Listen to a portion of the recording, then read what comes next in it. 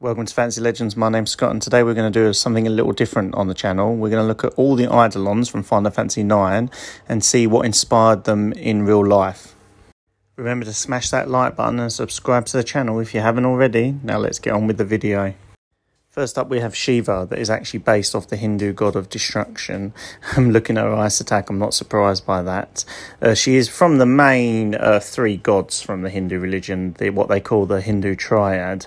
And his role is mainly to destroy the world and periodically recreate it. I'm not too sure why the developers went with the ice aesthetic, but it's probably because the real Shiva is blue. So I would take that as the reason why. The second one we'll look into today is Rama, who's the lightning eidolon mainly. He is normally depicted as an old man and a bearded sage. He could be based off of King Ramu, who was supposedly a king of a sunken continent. The lightning aesthetic probably can't come from there, though. So for that, we'd probably have to look at the Hebrew word ramam, meaning thunder or thunderclap. The third eidolon we have is a fan favourite of the Final Fantasy series, Ifrit. The most likely inspiration for this is from Arabian mythology. Ifrit is the name given to the class of jinn that embodies fire. Though these fire demons could live for thousands of years, they are not actually immortal, and if cut would bleed, the fire running through their veins, consuming their body. We actually see that in the game where he actually embodies fire, or it seems that way anyway. He could also come from some of the genie sort of mythology, where he comes from an unseen dimension as he comes up, rising up from the ground. The Hellfire attack itself, that he uses iconically, is probably from a jinn Satan role that comes from the Islamic religion. It's used as a way to show that he is superior to mankind.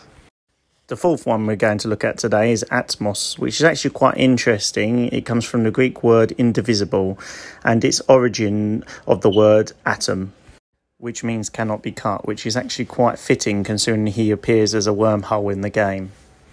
For number 5, we have Odin, who's a fan favourite in Final Fantasy. Most people will know where this comes from, as Vikings are very popular right now.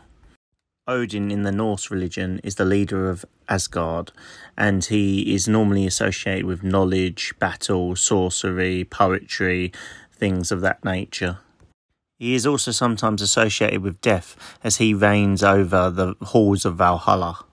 One of the most famous stories of Odin is where he sacrifices his left eye to drink from Mimir's well, in which to gain all the knowledge of the past, present and future, naming himself the Wise One.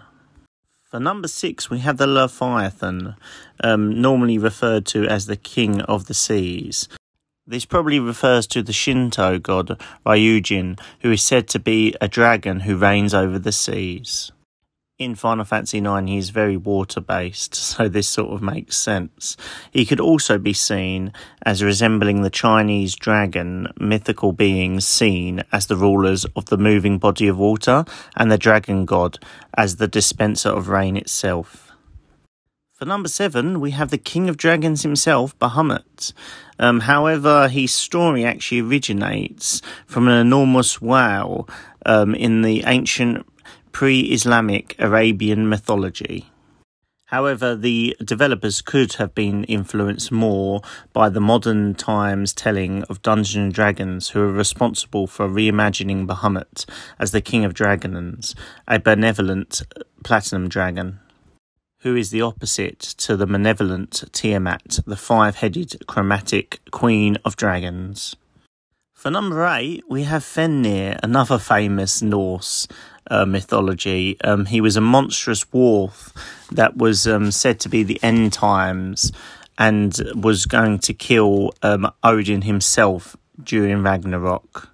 Another interesting fact about the Norse Fenrir is that he was also Loki's son. Moving on to number 9, we have the Phoenix, which is based off Greek mythology and is normally a long-lived bird that is regenerated or reborn.